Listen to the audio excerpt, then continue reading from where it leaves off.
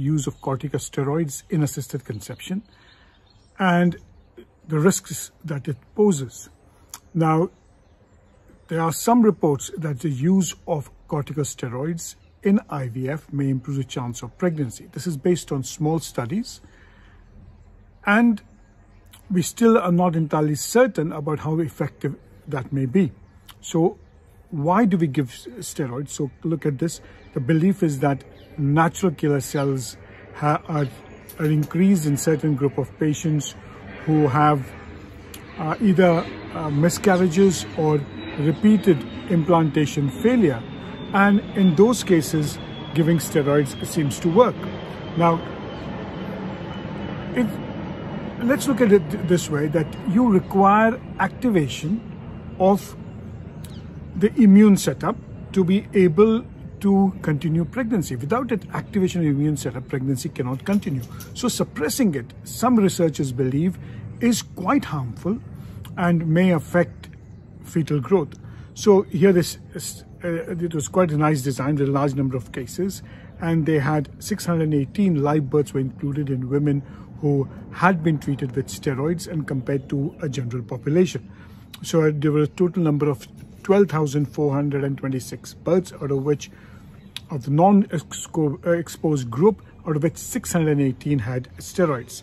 And they had steroids which was given as prednisolone oral from 5 milligram to 25 milligram a day, starting from day 7 of stimulation, and then continued till 12 weeks if the pregnancy test was positive.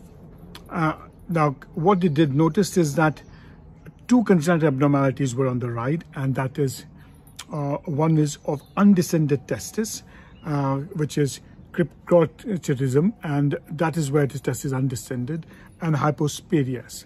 And these were the 2 challenges which or complications that were seen. Now, what we know is that the first phase of descent of testis, and the descent starts from the gubernaculum, and the regression downward into the inguinal canal does require a certain amount of corticosteroids and testosterone. Without that, that does not take place. So if you switch off the testosterone that tends to occur, this descent may be disturbed.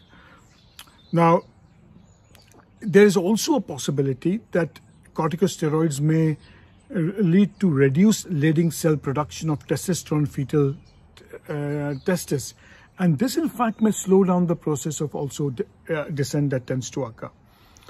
Now, there is a very small increase that happens in the group of those taking corticosteroids of hypospadias and undescended testis. Now, if you look at the older study, in the older studies, this suggests that there was a higher incidence of talipes, as well as cleft lip and cleft palate of women who have been on steroids for a long time. So if you look at a study, you'll say, well, what are the deficiencies? It's a retrospective study. And again, they looked at only the male offspring in this case. Remember, in this study, at least for fresh cycle, those women who were on steroids had a higher proportion of male offspring, but not in a frozen cycle. And so there are deficiencies, but again, this should highlight the case that probably there are risks associated with long-term steroids, and its use needs to be questioned. And probably with more studies, you'll be able to get a better idea.